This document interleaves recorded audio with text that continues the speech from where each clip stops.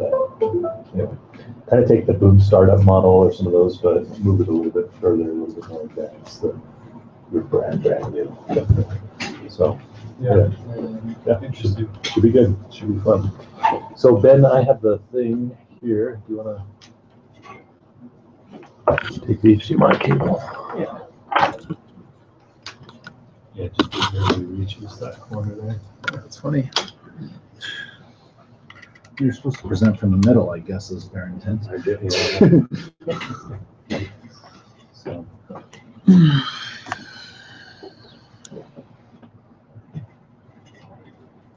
No signal.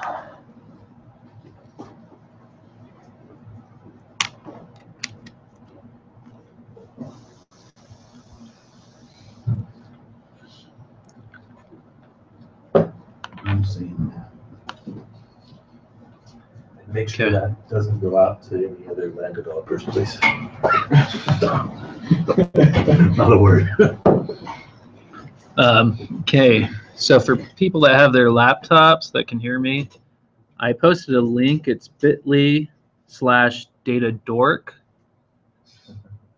Figured that was easier than a bunch of random letters. So if you type that in, you can get access to a notebook that I'm going to be talking through.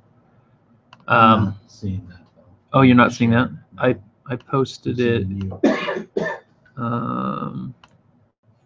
It was Go down to your bottom right. on right down here. Yeah. Oh, You go to screen share. Here, I'll post that one. okay. Yeah, so it's bit.ly/datadork.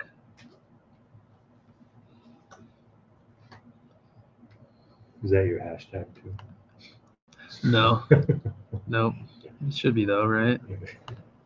Okay, so I guess before I jump into this, I'll give some background on who I am. I mean, though, is on the share. It's on the share. Seeing that screen, it's seeing your face. Oh.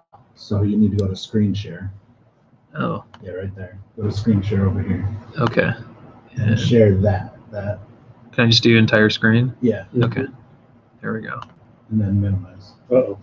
Yeah. There we go. Now make sure. So if you type in bit.ly/datadork, you can see this notebook. Let me know if someone could just test it for me. Let me know you can see it. It's called NLP_example. Yeah. Yep. Okay, so real quick, my background. So I'm the chief data scientist for a local startup called HireVue. So my background has been chemical engineering. There's nothing about my job that involves chemical engineering at all, not even close. And so I started working for the Micron, the Intel Micron plant in Lehigh. I am Flash. I worked there for 5 years too long.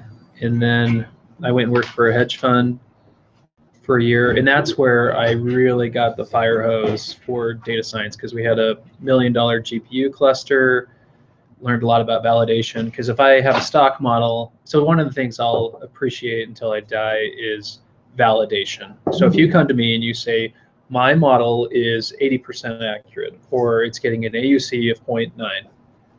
In finance, that's a big deal, because there's millions of dollars that can be made. If you're wrong, your hands could be cut off. Like, that's kind of, that's what it feels like. Or shouted at. Yeah. And so, I did that for a year, went back to IM Flash for a year, and then I ended up at HireVue. So I run their data science group. Since working there, I've hired 2 data scientists that work for me. So I have some perspective on the hiring side, so I can talk about what I look for and what some red flags would be and what some encouraging things might be, and feedback I might give someone who, because I still say that degree doesn't matter. I don't care about degree or background. But the funny thing about that is the 2 people I have hired have had PhDs, but it's not because they had PhDs. They had the strongest technical competency out of the entire hiring pool. But we would have been happy to hire a high school dropout if they had had the strongest technical competency in the hiring pool. And I can talk about what those competencies are and what we look for. That would definitely be good to hear. Yeah. Yeah, I agree. Okay, maybe I'll go through that real quick then, since we were on topic. So I care a lot more about breadth than depth. So if you are a rock star at support vector machine, you can code it up from scratch, you can distribute it, you can do all this stuff with it, you know the theory behind it, and you can put in some crazy constraints. That's fine, but the other kid that you're interviewing against has more breadth than you have. So if I say natural language processing, image processing, audio processing, um, distributed Python, they just touched a lot more problems. And you don't have to do Kaggle, but one of our last hires had been doing a ton of Kaggle, like 21 competitions. And the thing that gave him is it gave him an incredible amount of breadth. Because if we throw out a problem type on the table, right now we're going to be looking at email classification. He's already dealt with it. He's dealt with multiple variations. And then Was he really high in the leaderboards, or was he was ranked top 100 in the world. Okay, well, Out of, and I think there's 400,000. You're talking about TM or something? Yeah, Is that his take? we call him Jamin. Jimmy. Yeah. Son. Yeah. And then the other hire, Keith, he got a degree in physics, but he spent the entire year retooling himself. So instead of going from physics into a job, he went from physics, and he spent the whole year going to meetups, going to all these different events, trying to learn everything he could. And he had the strongest technical competency out of a very large pool of candidates. So being familiar with SQL, if you've never done anything with SQL, I'd recommend doing something. It doesn't have to be big.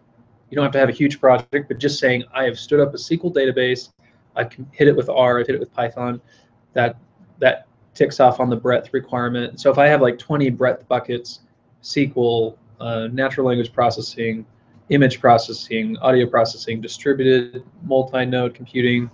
by distributed, are you talking Hadoop and Spark, or because you use GPUs, right? Yeah, well, just being, because a lot of times with real problems, you'll run into hard constraints on this machine does not have enough memory to do X, or this machine does not have enough CPU power to do Y this week. And so it really helps. The thing that helps with that are people with cloud experience, and they don't have to have cloud experience for their job. Like Jamin and Keith, they tinkered on the cloud. So that's very useful. That's helpful. And so I had confidence that they can go fire up multiple instances and they can get the work done. If they've never fired up a single instance, so right now I'm running this on the Amazon cloud.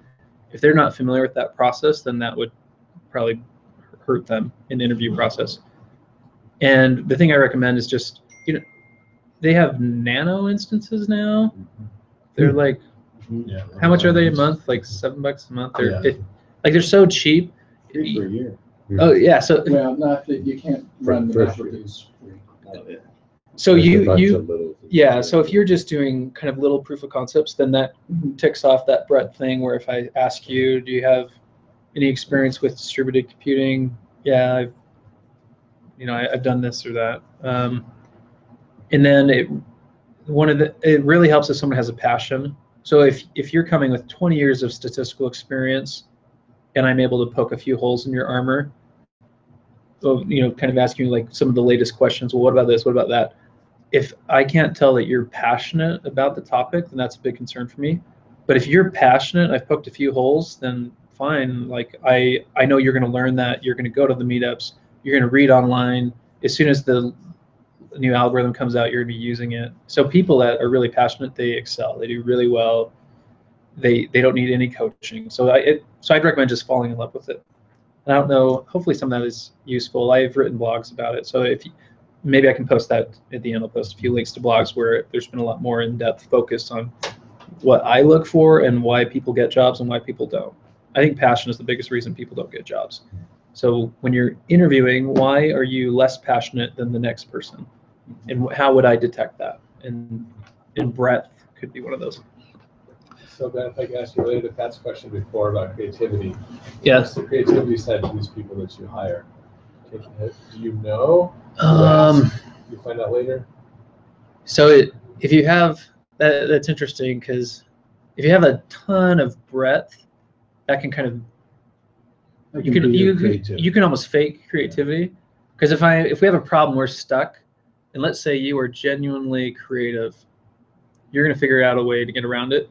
But let's say me, I'm really not that creative, but I have so much breadth and experience. I'm going to just say, well, this one time I did this, or this is kind of like this other problem that's not even in this domain space. It's over here, and in image processing, they do data augmentation. How about we do data augmentation? And it's not because I'm creative, it's just because I've seen the world of data and I can speak to it. But I think creativity, so I don't think everyone in the organization needs to excel at creativity, but someone does, because the creativity piece, a data science will never be blocked. That's kind of I'm happy to hire people that do get blocked and I work them through it. A really good data scientist, they're never blocked. So that creativity piece is key. And either that's coming from a lot of breadth, a ton of arrogance, and ambition to see it through no matter what. And so if you're hit with a new problem, and that's a big deal. I guess I don't know how to, the only way I measure creativity is with breadth. And I have asked it, so in interviews I've tried to kind of get to the core of simple algorithms, because a lot of people use least squares regression, but if you actually like corner them and try to really talk through what the algorithm's doing and what it does, it's a convex optimization problem with an analytical solution that was derived using matrix algebra. Like the majority of people that interview, they don't know the background on the algorithm. So that was something we used to try to, but again, that's kind of getting back towards experience and passion. If you love what you're doing, passionate about it, you're going to understand XGBoost and random forests. And the reason we brought that question up is we liked that because it was an indicator to us that people wouldn't get blocked. Because sometimes with real data, I'll be solving a problem and I'll realize there's something about this problem that totally breaks everything I've used in the past. So one example would be I'm solving a model, but all of my parameters have to be positive. So normally I just take a bunch of data, do least squares regression. Some are negative, some are positive. But what if I have a constraint where actually these all have to be positive? You're going to have a really hard time. Like sklearn vanilla is not going to give that to you. So you have to actually understand, well, it's an optimization problem. This is a constraint. I'm kind of getting into the weeds, but that's like one example where someone who's creative, they can get around that. They're not going to be blocked. They'll figure out, how about we not do least squares regression? How about we do something similar with a few hacks? That's something that comes up with data science, is kind of this hacky concept. They're really good at statistics, they're really good at programming, but there's also this hacking mentality where they can kind of build stuff out of nothing and make it work. So I like how you put that though too, with the whole creativity, not to get us too far into that, but you basically said data scientists don't ever get blocked, or they get blocked, but then they find a way around the roadblock. Yeah. Whether it's through creativity, breadth of experience, something, they find a way to make it work. Yeah. And that's that creativity that I'm kind of talking about too. Creative people may have it a little bit easier right at the first because maybe they find some great creative solution. But if somebody that knows it and is passionate about it, still going to figure it out. Yeah. So it's systems thinking, right? Yeah.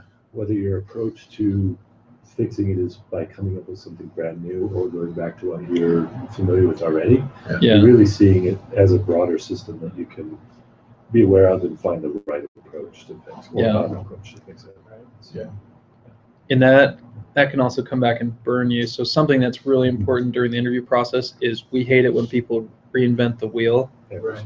So if you're really, really smart and you're going down this path and then we realize you've spent hours doing something that should have taken you seconds, where you're reinventing the wheel. And we're actually dealing with this right now with distributed deep learning, which I'll talk about. Is I've always, before I got into the space, I assumed Spark and H2O was the norm because that has a lot of hype.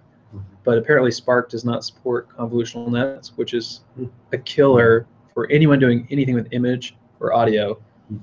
Spark H2O is kind of off limits now. And so there's another one called MXNet that can do it, but that's something So we're faced with this discussion: do we reinvent? Do we write distributed deep learning from scratch, which we have the expertise to do, or do we make sure that we're not like there's always the cost associated with that? And Build versus buy. yeah. Yeah. So And also knowing the trajectories of these things, because they're probably built into Spark at some point. well, so reading in the community, there's Nobody working. no one's yelling for convolution. Like I imagine people are yelling for convolution nets in Spark and H2O, but it's not on the roadmap. Like it hasn't been committed to. Where MXNet is getting a ton of followers. Some of the people from XGBoost are supporting it, and TensorFlow came out from Google. It was just a big mess with memory issues, and it doesn't support the CUDA drivers that you run on Amazon. And so TensorFlow, so right now, MXNet, TensorFlow, or go do your own custom thing and make sure you do it in Keras. But so something I wanted to give you guys as a takeaway, which is why I gave you this link. So Nick mentioned there's some interest in natural language processing. And before we jump into this, I'm also going to talk about deep learning, but there should not be a problem out there that intimidates you when it comes to prediction. So whether it's audio, you're trying to do like voice fingerprinting, or you're trying to do, you've got all this text coming from newspapers or email, or you've got just website code and you're trying to do like a web content filter, or you're trying to do image or video. There shouldn't be a data type that intimidates you. There might be right now, but all of these data types, they share the same, you follow the same steps every time. So you start with the raw data, and somehow you have to structure that. So if I'm dealing with a video, I can't use a video. When it comes to modeling time, those have to be converted to numbers. And so text is that's a nice entry into this discussion, because this is totally unstructured. You can see this email example. This thing is a mess. It has some tags in there, it has emails, it has words. I can't do a least squares regression on this. I can't do a random forest on this. I can't do anything with this right now. And so regardless of the data type you're dealing with, you're always going to structure it. And so in the case of audio is already kind of, you've got this time series, so I'm going to take a window. There, I just structured it. I've got a window of time that I'm dealing with. With text, I'm going to map these to numeric representation. So instead of words and tags, you're going to just see numbers. And those numbers can be converted to a sparse matrix. And so whenever you're intimidated with a data set and you're thinking, how on earth do I build a predictive model from my LinkedIn profile, which has an image and it has text? You always start with the building blocks. Somehow you have to structure it. The entire thing has to be converted to some numerical format. In the case of image and text, I would just split those out into two different models. Image would be deep learning, and text you can also do deep learning. So I'm going to zoom in. We're going to look at this. And if anyone wants to follow along, you have this link. So if you actually open this up in your browser, just make a copy. So if you go to a password on this? there's no password. What are people using Access Guest? Oh, yeah. Oh, that. Oh. Did that work for everybody? Yeah, 3, 8, 9. Real quick, too, one question that Jim had was, do you use OpenMPI at all at Hierarchy? We do not right now. No, we don't.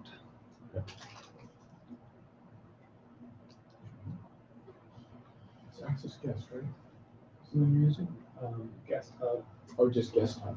Or Guest Okay. Hub dash guest. Well, Guest. if you do connect, Yeah. just make a copy. So that way you can kind of play around with it and start executing. So this is Python, and this is a Python notebook, which is now Jupyter. So you can install this on your local machine, or you can install it on Amazon. You can go set up a Nano instance, which I'd recommend if you've never started an Amazon instance, and go install IPython and get the security groups working so you can actually see this in your browser. So this is running on Amazon. If you actually want to see where it's running, this is my personal Amazon account. This is the instance. It's a GPU instance. I can come here and click on security group, and then I can control which IPs are allowed to see this machine. So I'm allowing port 9999 to be accessed from anywhere. I could constrain it to a specific IP, and then I'll support 22 for SSH. So if you're not familiar with the Amazon console, I would suggest coming in here and playing. You can see I've got a bunch of micro nodes, and just fire this up and SSH into it, and see if you can get a IPython notebook working. So this is a great text problem to start with. So I really like in sklearn data sets, you don't have to go digging around on the internet to find data, which you can go get from different repositories. They've already pre-processed the data is in a nice expected format for you to work with quickly. So there's the Boston housing data set, there's the Iris flower data set, there's a bunch of data sets that are built right into this sklearn data set. So by doing fetch 20 news groups, I'm going to do this pipeline thing, which we'll talk about in a minute. So what I'm telling it is I want two categories of emails. I want it to pull all the data, and I'm going to shuffle the data. I didn't have to shuffle the data, but they've got a flag in the function, I shuffled it. And so if we actually look at this data set, it's a list, and we're just looking at one entry, and it has this. So you can see, I love the Constitution of this land, CTO, pages, software. So this is, I see Brigham Young University in here, and some mention of the LDS Church, which is kind of funny because it's like, this is worldwide. This is a text example that all data scientists use. Wow. And That's pretty cool. About bastards. yeah. So you have to Great shuffle. Yeah. Well, so the categories I picked, because I picked atheism and Christian. So there's like 20 different categories. So you can, right now I'm doing binary classification. So I have to predict if it's one or the other. So this text is totally worthless right now. I can't, and if I want to look at the, if I want to look at the type, you'll see it's just a list. So put the list, and if I want to look at the length, there's 1,796 entries. So that's how many observations we have. And for the Y, it's just a binary 1 or 0. That's telling me if it's one category or the other. So between these two, atheism and Christian. Yep.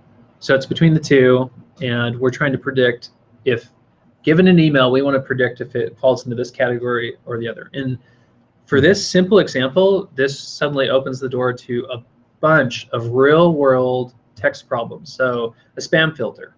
So this Python code right here, if you had the spam, a lot of times that's the problem. You have to get the labeled set. So somehow, and I'll talk about tricks to get labeled sets if they're big and expensive. I'll show you an example of deep learning where we built a really big one quickly. So if you have a labeled set of 10,000 spam emails and 10,000 regular emails, you can follow this example and build a pretty good model that is near production ready. It won't be, and something you guys should always think about and ask is, once we finish the example, well, how do we make it better? And that's something you can always ask, and I'll try to have an answer for it. How do you make this better? So we know we can't use the X. So this pipeline function is pretty powerful. Before I jump into what it's doing, this is actually advanced, a little bit more advanced than I'd want to be. So there's a function called count vectorizer, and it can, we're going to start we have to initialize this class, so we're going to call it vectorize. So I can actually take this. So the text is still text, but if I take this and I run the text object through there, and I'm going to do a fit. So something that's common in sklearn is this idea of fit, transform, fit, and transform. And so what this is doing is if I do a fit, it's just going to fit that text to some matrix that I'll use. If I use fit transform, I can now pass text through there. And can you guys see this okay? Whoa, making it really big now. So if I just do this function call, so it completed, but I want to show you what it did. So it took that ugly text and it made it into a matrix, which is a sparse matrix, which is 26,135 columns. So what on earth is that? So the columns actually represent unique word usage in the email, and it could even be tags. It could be weird stuff, or like if you're dealing with Twitter data, You're just parsing on space. yeah, it's parsing on space. It's going to build out this huge thing, this huge matrix. And the other thing that's interesting is if I look at the type, this is actually a compressed sparse column format matrix. So not only did Python make a matrix for me, but they were nice about it because they know we're dealing with text, and this is going to really crap out my memory, especially if you're dealing with a big set. So they automatically made it sparse. And what that means is it's just the data object I'm dealing with. They haven't actually saved zeros to disk or in memory. They saved pointers. So think of it as like a list object. You can treat it like a matrix. So I've got this matrix. Now I've got something I can do something with. You could do least squares regression on this. I can do random forest on this. And so something that is a little bit more advanced. The first thing just returned counts. So returned the counts of the words. So how many times did they say the word the? How many times did they say the word cat? And I have different counts in that sparse matrix. But that's not really useful because if you say the word, like, and this is a common thing whenever you're doing any machine learning, you really want to give the algorithm the unique differences. And so this is true with deep learning, it's true with text. Just because you said the word the 100 times, that's really not that interesting. I want to pull out what's different between the different observations. And so this next thing is actually going to transform it based on the frequency that's used. And so what that ends up giving me, when it's modeling time, I can actually tell, are you using the more often than other people? Are you using cat less often than other people? So I actually get a frequency for that word use. And what I've done is I've essentially normalized the data set. And this is really important in deep learning. When I'm dealing with, I do the same thing with images. So if I have an image of a cat and a dog, I want the stuff I send to the deep learning, to the algorithm, I want it to be what is most different about this image than other images. And so what they do is they demean. I'll build up a mean image that represents all 50,000 images I've ever seen, and I'll subtract it out. And you might say, well, why would you do that? Because what you end up with is just kind of this crappy image mess. Well, no, what I'm sending to the algorithm is what is most unique about this image. It's like a Z-score. Yeah, so anytime you can demean, it really helps. The most relevancy-based engines, though, are just looking at word count. Yeah. They're picking up. Yeah, and this, especially on like resume parsing. yeah, and I want to get to quickly what state of the art is here, because this is NLP 101. So they call this bag of words. So one of the problems, we built a column, we built a matrix that's 26,000 columns. So if you think about the human language, there's different things, like the ordering of the words really matter. Like just because you said the word sucks doesn't, like, yeah, you said something negative, but it doesn't mean, like, you kind of need the whole thing to make, yeah, so I'm going to talk about how we get to that. So we did a project with Skull Candy a few years ago where we asked them, if someone says the F word in a tweet and they tag you, is that bad? Is that good or bad? And so for higher view, that'd be devastating. Like, please, I hope that never happens. For most of our companies we worked with, no. But Skull Candy was smart enough, they knew their demographic, they said, we don't really know. Right. And we showed them that it's actually a 50-50 split. So saying the F word and tagging Skull Candy, half the time it's good, half the time it's bad. But the thing that comes out of that, well, that's an example to show that this single word thing has some major holes in it. But one of the things that we showed them is if you say my headphones are bad, that's pretty negative. But if you say my headphones are badass, totally different. Like it's on, not only is it not negative, it's on the opposite end of the positive sentiment spectrum. And so the word usage people can get there using this method by adding this concept of a bigram. So I can add a bigram, and instead of having 26,000, we can just do it really quickly. It's going to produce all the unique words and then all the unique word combos. And so my sparse matrix is just going to explode up. And the reason I like Python so much is they are fantastic examples. So we searched sklearn, Python bigram count vectorize. And let's see if we can quickly find a bigram example. I wasn't planning on doing bigram. Number of grams. In gram. In gram range. 0. So coming back here.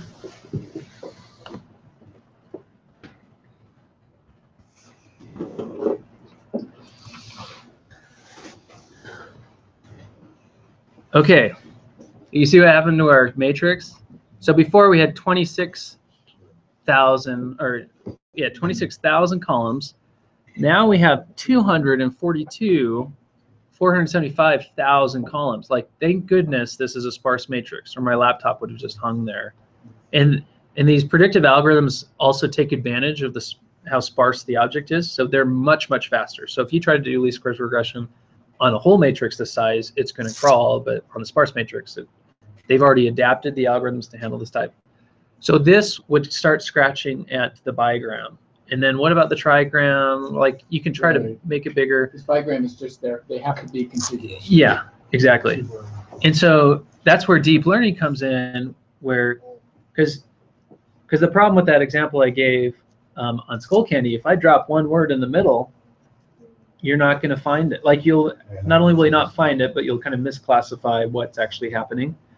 And so that's where deep learning has really taken off, because deep learning is not taking a sparse matrix and populating it. What deep learning is doing is it's actually reading a sequence of text. And I can show you some examples with that if we have time. So with deep learning, you define how many words you're going to look at. You're going to say, I'm going to read 100 words at a time. And so you feed 100 words to the deep learner, and the deep learner is still going to take the words and it's going to map them to integers. But the deep learner is going to read through those integers, and it has a long-term memory and has a short-term memory. So the deep net will actually figure out, you said this negative word, but you said this word a few words back, and that changes the meaning.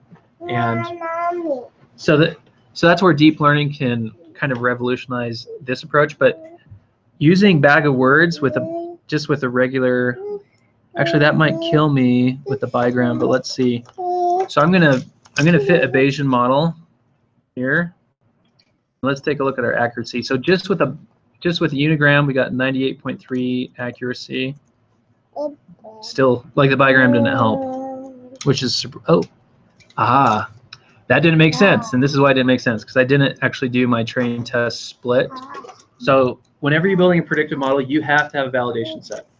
Like, that would be huge in an interview. If somebody was kind of probing and they found out that you weren't thinking about validation sets, that would derail your whole interview. Because that's, going back to the hedge fund, me getting my hands chopped off, that's how I get my hands chopped off. Like, I have to have a validation set, and the validation set can never have any influence over results I'm getting in train. And people will still make mistakes this way. Like, they'll be running a deep learner, they're doing these epics, but their output is the validation score. And they're running these epics like, oh, I really like that validation score, I'm going to stop. And it's like, well, yeah, you're doing train validation, but what you just did, you cheated. And you can't do that. So what I did is there's a function called train test split, and it splits out 70%. So I've got 2/3 I'm going to train on, and then I've got 1/3 I'm holding out, I'm going to test on. So, and if I want to look at, like, I can look at this matrix now. I've got X train shape. So now instead of 1796, it's 1203, and I'm going to fit a model. So before we had 98.3, still 98.3. That's really strange. The model you're running right now is what kind of model?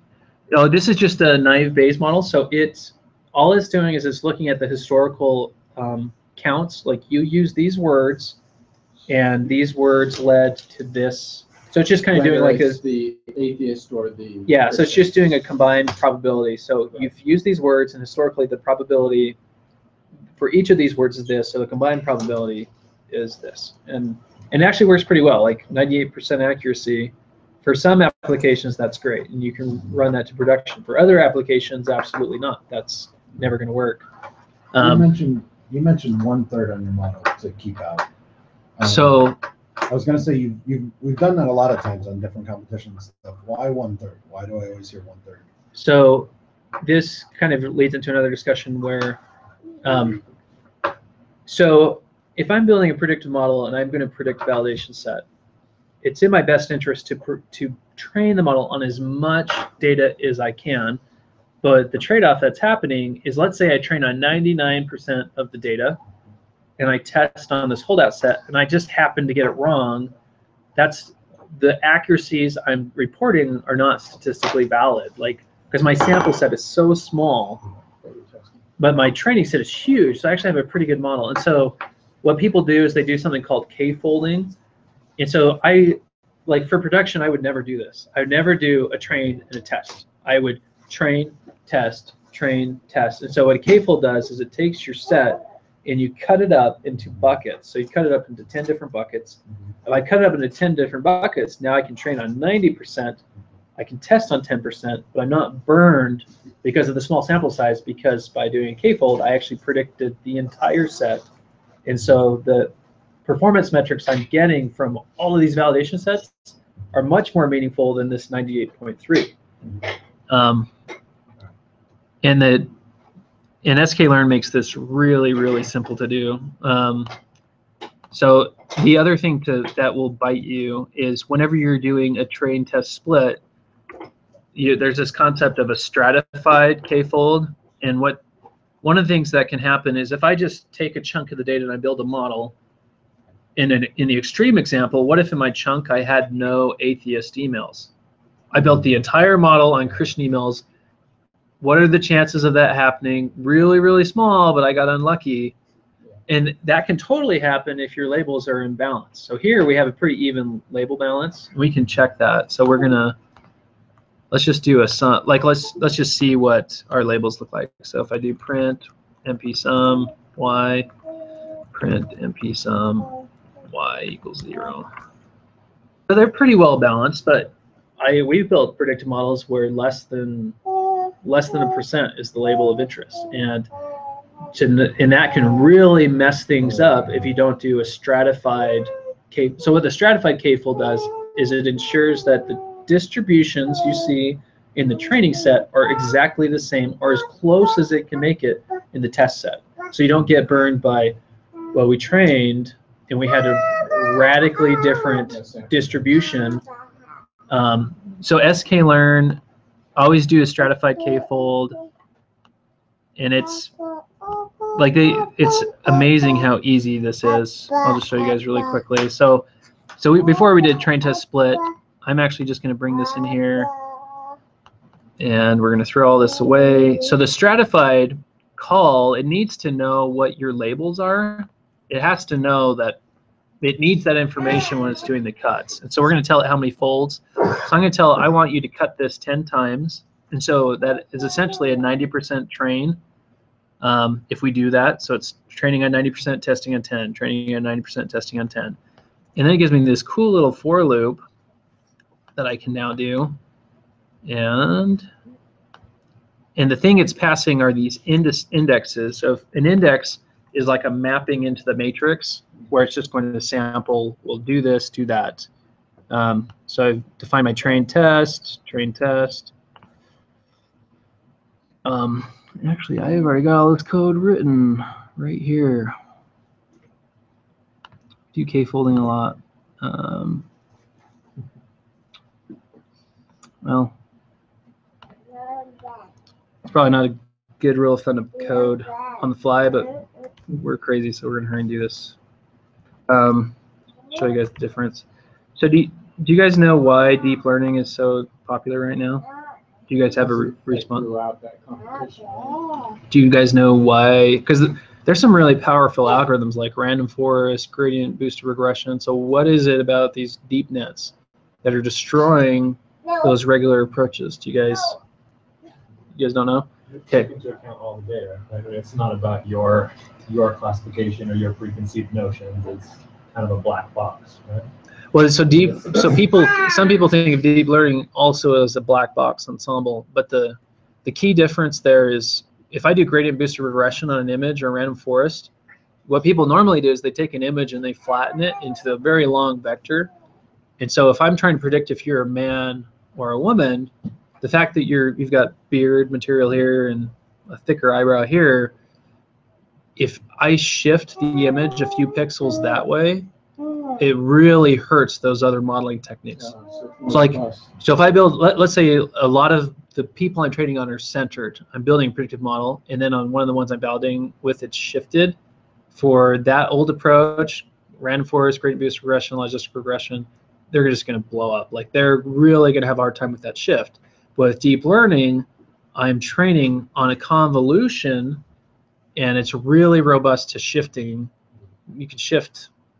If you shift, I'll still catch the activation. And I'm actually going to punt on this K-fold and jump into the deep learning because it's important. And so to tell you how crazy deep learning is, so we were trying to hire a deep learning expert during the last 5 months, and the way I would find them is I would find people by their white papers. You know, you've published something on deep learning and you've got a white paper. So I'd reach out to them, and they all had jobs at Google.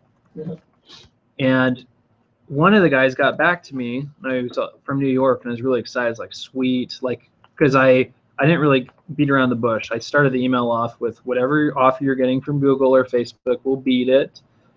And like I was trying to like pitch immediately. And one of the guys I reached out to from New York, he reached back and he said, oh yeah, I just raised $11 million and I want to sell you my deep learning. Like, this is a college student, rather than getting a job, he raised $11 million and he has a deep learning startup. And so that just kind of validates the hype around deep learning. Deep learning is crazy. Google did one of the largest acqui-hires in history, like 400 million for 30 headcount. And there wasn't even a product. They just needed that talent. DeepMind. Yeah, DeepMind. So deep learning is text. It can handle the sequence reading, which is, and you're talking about diminishing returns, like with bigrams, trigrams, with really smart algorithms, XGBoost regression and dimension reduction, you're going to get up to like 98, 99% in some cases for some problems. But deep learning will take you to the 99.5. Like that's kind of the difference. And so for people that need world-class prediction, deep learning can deliver it for video, for audio, for text, and for image. So, but the gain that you get is more in images and audio than with text for deep learning. Yeah, like some of these other text methods, like XGBoost, is, some of them are so powerful they've really eaten into the gains. And there's other things you can do with text. Like you can actually, something we didn't talk about is, normally when people do text NLP, they take the words, they do bag of words, and then go to predictive modeling. But you can actually create new features with text, which we don't really think about. So a new feature that was staring us in the face, you saw those emails in there. The problem with emails is they're too unique. So the email by itself is way too unique. It's not going to show up ever as being important. But if we take that email and we explode it to host name, if you're getting an email from a .edu versus a Gmail, that's actually pretty important. But that was totally missed with what we just did. And so by taking email and exploding it, I just created a feature. Another popular one is if you're analyzing like web logs, you've got the user agent. When I go hit a website, I've got a user agent string that's kind of worthless by itself. But there's algorithms that'll take that and they'll tell me, do I have an iPhone? Am I using what browser? They blow it up into all these things. So that's an example of creating features. Another example of creating features is you can use the English language to bucket. Yeah, well, yeah, you could bring in a grammar score. Like that would actually could be useful for the email. Most of the stuff we deal with is voice to text at HireVue, so it's not accurate enough to talk about grammar. But there's similar words that people say all the time that should be that should be recognized. And one way to recognize that is you can build up these common word buckets where you have word types that kind of fall in these buckets. So that's an example of building more features that will give you more predictive power. So deep learning, this is true of any data science concept. Once someone actually explains it to you at a 5th grade level, and I do feel like all data science concepts can be explained at 5th grade level, like whether it's random forest, decision trees, gradient-based regression, deep learning. If you're willing and able to have that 5th grade discussion to understand at that level, you'll realize that a lot of these algorithms are actually pretty simple. Like even deep learning, it's not like it's pretty simple once you understand what's going on. The big thing to talk about is this concept of convolution, which is foreign to most people if they weren't already using them. So convolutions are very popular in finance, and the reason they're so popular in finance is because of these moving averages that happen with time series data. So if I'm going to trade, so this is Forex data on the bottom, but this could be Netflix. So Netflix, they have some negative sentiment online. They're losing their subscription base. They're going down. And now I think I have an opportunity to rebound. Well, one way I can find those opportunities is I can do moving averages. So I have a slow moving average and I have a fast moving average. And when those intersect, that can be interesting. And so a lot of financial algorithms, they'll actually train, is this how long of the long moving averages, how short? But this is such an expensive operation that they do convolutions, because convolutions are the fastest way known to do a moving average. I could do matrix math to do a moving average, but that won't be as fast as a convolution. Yeah, well, in convolutions, they work really well on GPUs for speed up. So with deep learning, we're not doing averages. We're doing custom convolution kernels. And so this example up here, this is one-dimensional. If I have all the same number, that's a simple moving average. If I actually have numbers in my kernel that are increasing, it's putting more weight on recent data than old data. That's popular in finance. That's an exponentially moving average. But with how convolutions are used in deep learning, they can do very custom things. And so what if I want to have an algorithm where if I see a head and shoulders signal on a stock, it'll activate and say, I saw head and shoulders. I know I saw head and shoulders. But if it sees a double hump, it won't activate. I can do that with a convolution. So just by having a really smart kernel, I can design a kernel that will activate. But that's not a moving average, it's custom. So you start thinking about custom convolutions for deep nets, and that's what we're doing.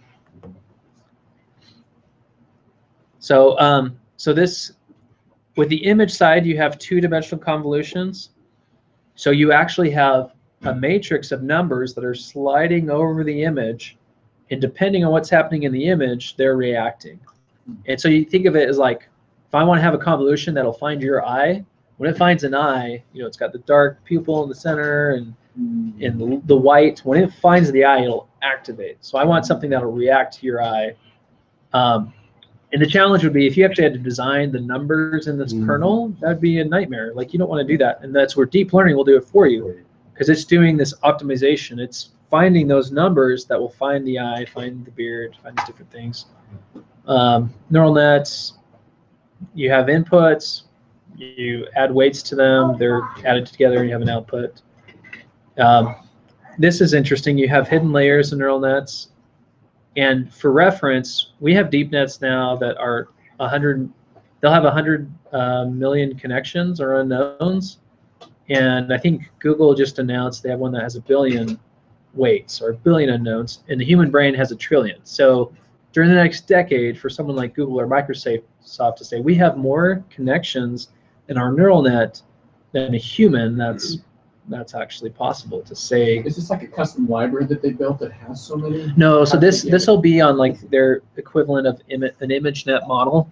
And so ImageNet is, they have a deep net that can recognize 1,000 different images. So if it's a cat, if it's a dog, if it's a baby, if it's a mother, it'll recognize them. And that model has 1 billion parameters that they fit.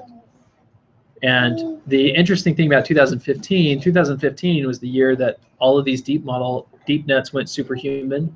So before, it was always about, we can predict cats and dogs really, really well, But 2015 is now the year that the deep nets beat the humans. So the only glaring one that's embarrassing is voice to text. But in the future, you will have voice to text better than humans. But right now, we're not there. And honestly, a big part of that is it hasn't had the same, it's a hard problem, but it hasn't had the same attention as the image nets. There aren't freely available corpuses to down, like it's kind of, where these image nets, I can download 1.4 million images and train a net on it. I can't do that for a voice to text set because they're typically paid sets, like you have to buy those. There's this idea of an activation. So if you poke my toe right now, I'm not going to react, but if you stab it with a knife, I'm going to yank my foot away. Same thing with deep nets. These are the activations. So in the past, people had these horizontal tangents. The really popular ones now are like the red. And all that's doing is if I have a negative number, I'm going to ignore it. If I have a positive number, I will allow it to continue downstream. They have some more advanced ones that are popular now. So by training it, all you're doing is solving for the weights. And by solving for the weights, you're fitting these convolutions. So we could have figured it out on the board what a convolution for an eyeball looks like. We didn't have to, because this was able to fit it. But not only did it fit it, this is the thing I wanted to get to quickly is, so how does the human mind recognize any object? So when you think about your kids and they bring something to you and say, Dad, this looks like a giraffe, and it's not a giraffe. What are they doing? What are we doing when we recognize something? When we say a cloud looks like a bunny, what are we doing? We're doing a feature ensemble. So we're seeing the ears from the rabbit, we're seeing a tail, and with these similar images, that's President Obama on some toast. You would not make that conclusion if I just gave you the upper right section of toast. Your mind can't do that. You're not going to say, oh, it looks like Obama's right, the top right corner of his head. No, you're not going to do that, because you need the whole thing. And so these feature ensembles, that is what the deep learner is doing. So the deep learner, it's building multiple convolutions, not just one. It'll have like 8, 16, 32. It's building multiple convolutions at multiple layers, because you have micro features that are interesting to us, and then we have macro features. And so the deep nets are really good at building an ensemble of multiple features at different levels. And this is an example of that. So you have a micro feature, a bigger feature, a bigger feature. So this could be like the corner of your lips. This could be your eye. This could be, you've got a beard. This could be the whole shape of your head. And the way it gets the different levels of features, it does something called max pooling, which we don't have time to get into. Sorry, I'm jumping through these quickly. So this is an example we actually did. So we wanted to build a predictive model that could just look at your face and tell if you're a man or a woman. And that training set, the size we wanted doesn't exist. And so one way to cheat that, so when you're thinking about labeled sets, sometimes you can cheat. And so one way to cheat that is we said, well, in our database of millions of interviews, how about we just take the names that have very high probability, like Benjamin. Sure, there's a woman somewhere in the US named Benjamin, but that occurrence is so low. And we did test the error rate on this set. We had 0.5% error rate, but that was good enough to build a great model. So we were able to quickly build out a training set. These are all the images of men, all the images of women. Getting back to that normalization or the demeaning, this is the average human face that we're going to subtract out. So the one on the right is the average human. These are just interesting. We don't actually use them. That's the average male, the average female. And so for the first pass, we built it on just half the face. Now we do the whole face, because the face is symmetric, so we can build a predictive model on half the face. And then we attempted to help it. Sometimes with deep nets, you'll actually help it by producing a new feature. So sometimes when you're producing new features, that's good. The deep nets can find features on their own. If you're doing audio fingerprinting, it'll find it. But if you add a spectrum with the raw audio to help it, with image, if you add something, it can help. So who's the toughest James Bond? So young Sean Connery was the only one that it was predicted to be a woman. And I actually know why this happens. The reason it happened is his face is not symmetric. And the first model we built is it's a half face model. The model we use now, it's full face. It actually handles tilted faces, and it identified him just fine. We've seen this before, and I gave the wrong answer last time. Oh, he did? So this is what I was the most proud of. So our training set, and this gets to model generalization. So our training set was trained on interview data, full like frontal faces, but it got the male alien and the female alien right. So how on earth did it get these right? The reason it got them right is because all these convolutions have multiple layers were similar enough. You've got the eyelashes, you've got the the lips, you've got the nose. It was able to figure out that that's a man and that's a woman. And then this one failed because there's no one in the training set that has a beard, long hair, and an open shirt, which is we've since redone this. So the first pass we got 98%. Now we get 99.7% accuracy. So our new model now gets all of these right. It gives them all 100%. So if you do want to use deep learning, you realistically can't do it without the GPUs. So if you're not using a GPU, then you're waiting months to get results where it could take you a day to get the same results. And so that's really important. You have to learn quickly. You have to be iterating. And so if you want to learn deep learning, I would suggest fire up a GPU instance. You can even do a spot. If you don't know what a spot instance is, it's much cheaper. You save 90% off the cost. And what it means is you could lose your instance at any moment, but typically they'll last. We've had some last for weeks. Yeah, so play around with that. And GPUs, the reason GPUs are so much faster is they have so many cores. So on this laptop, I've got 8 cores, but on some of these GPU cards, you have thousands and thousands of cores. And these have been pushed by gaming. People think gamers don't actually help society, but really they do. So because of the gaming interest, these GPUs are decades ahead of where they would have been without that. And when you're doing a rendering, if you're playing Call of Duty or something, and you've got this ray tracing, different things, that's actually a bunch of matrix math. And so a lot of these algorithms port pretty nicely to the GPU. And when we've tested it, we see like a 32x speed up on some of our deep learning runs. Are you doing all of this on AWS? We do everything on AWS. Yep. I think I should probably end it there and just open up for questions so we can make sure that, or I'm happy to go longer too, but what did you have in mind, Nick? Because I can. Okay. So I want to know what questions you guys have or what you're thinking about or what problems you're excited about or maybe intimidated by. On the GPU clusters, so I understand that it's a video card that's normally doing that. What is the GPU node on AWS? Is it just another box that has lots and lots of cores, or? Well, they have 2. So there's 2 GPU instances. So one of them you only have access to 1 GPU, and another one you have access to 4. So you could actually run an algorithm that's hitting 4 GPUs. Then beyond that, you have to do multi-node GPU processing, which is that should have been state-of-the-art 4 years ago in data science, but it's still kind of state-of-the-art right now. Like if you want to do 10 nodes on Amazon GPU and have a deep net that's solving the whole thing, you're not going to find a tutorial. Right.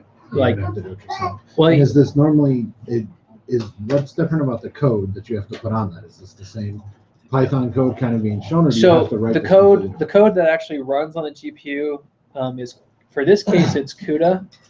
So CUDA is specific to NVIDIA. They do have a new standard that came out called OpenCL, but OpenCL is nice because it fails gracefully to the CPU, which CUDA does not do. Or at least when I was using CUDA, it didn't. If the GPU did not have available memory or to operate it, it would just have an epic blow up. Yeah, just die. But the problem with these 2 language options, NVIDIA has been so far ahead of the game because NVIDIA was first to offer this to the market. Their language is so much more mature, has so many more plugins, there's so many more vendors that are working with that language that OpenCL just hasn't seen the traction to compete. So everyone that does GPU computing, the majority of them use CUDA, Python has a wrapper called Piano, which greatest, let's see, get. So if you guys were at my, oh shoot.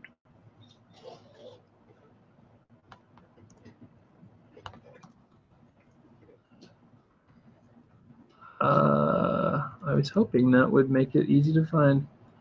So I do have a deep learning tutorial that goes through Theano, and all Theano is doing is it's a Python wrapper that sits on top of C++, which sits on top of CUDA. So you don't have to learn CUDA. I would not recommend learning CUDA. You can just use Theano, and it will port your Python objects to the GPU. And something that's kind of foreign is when you're doing GPU computing, you have to treat the GPU as a separate computer. Like it has a separate memory, separate GPU. So I can have a deep learner just cranking away on my GPU. My CPUs are they're idle. They're not doing anything. And if I want to be passing stuff back and forth from GPU memory to CPU memory, that's bad. There's a cost with doing that. So if you're passing stuff back and forth, that can eat into your gains. So usually what people do is they build a data set, they put a batch of the data set on GPU, they solve all the errors, they bring it back, and I'll post a link to that deep learning tutorial. So if anyone wants to go through that Piano notebook, they can actually see there's this concept of a micro batch of deep learning because you physically can't fit 1.4 million images on the GPU because the GPU only has 8 gigs of memory. And so what people do is they do this idea of micro batching where they'll take a section of the training set and they port it. Like with HiredView, we took a group of here's 1,000 images. Remember the stratified K folding. We want, even with the micro batches, we want a really good representation of multiple classes if we can. Sometimes you just can't do that because we're doing some deep learning now on just raw video, and we just can't. You're running into memory constraints where you're only allowed to shove like 2 things on the GPU, so you can't do that. So that's how the training process takes place. Is you put it in. And one of the things with deep learning is you never want the sample set you send to the GPU. You never want it to look the exact same twice. So with image, the great thing people do is they call it data augmentation. So I have an image of a cat. I took 1,000 images of cat and dogs. I threw it on the GPU. It cranked away and it spit out an error. It knows the error because it knows my output. It spit out an error. The next time I take the same images to put them on, I shift all of them. I have a horizontal shift. I shift them 10%. I even rotate them, which is popular with image processing. I'll give them some rotation. And I'll even add some noise because I never want, that'll help me with overfitting. If I send the exact same data set to the GPU every time, I'm going to overfit my data set. I'm going to have a useless model. So data augmentation is really important whenever you're dealing with. And surprising with Caldi is the #1 open source voice-to-text library. There's no data augmentation, which is like, that shows you the state of voice-to-text. Like, they're not even thinking about data augmentation, or I think they're starting to, but it's like, come on, guys. Caldi, spelled with a K, so Kaldi.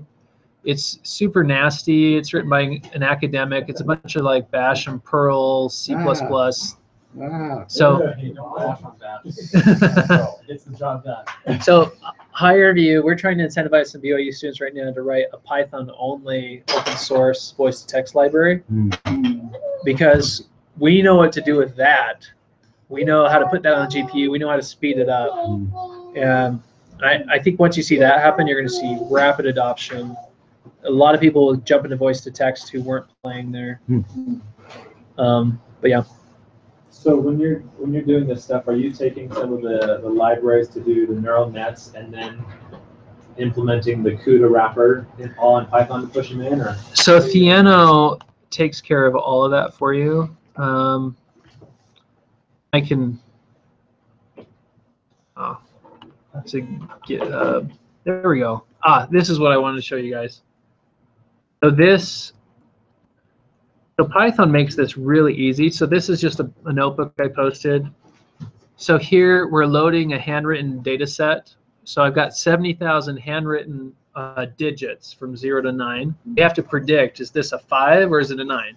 And you'll see the data set's actually really messy. Like the 4s look like 9s. Like look at this. Like, yeah, that's a 4 and that's a 9, but there's some 9s that look just like 4s.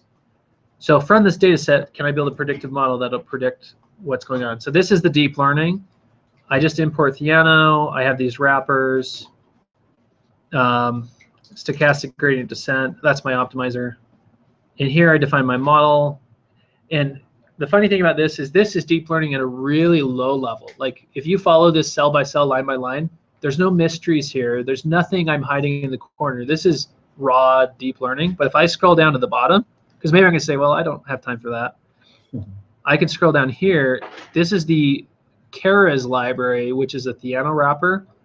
And it makes this stupid easy, where I've defined my model here. And now I'm going to solve it right here. And I'm going to do data augmentation. So this is all built into Keras. So Keras is it's rotating my images randomly between 20 degrees. It's shifting them by 20% randomly. Every single time it sends it to the GPU. And it's only like 20 lines of code. Yeah, so I'll post a link to this notebook. Keras is very popular, Keras, with deep learning right now, because it's a fantastic library. It has great documentation. It's written by someone at Google, which is hilarious because TensorFlow sucks. And Keras is better than TensorFlow when it comes to just like your deep learning tutorials. Somebody didn't communicate. Yeah, but yeah, if you guys have any more questions, you can tweet at me or send me an email if something comes up. Well, we'll just Or- reply to that group with the links, and then I'll get the links from you too, and I'll post them back to these YouTube videos as There's well. Twitter handle on there too. Yeah. Thanks. Okay, thanks, Yeah. Son. Thanks, guys. You can go to the session in the bottom right Yep. and end the session.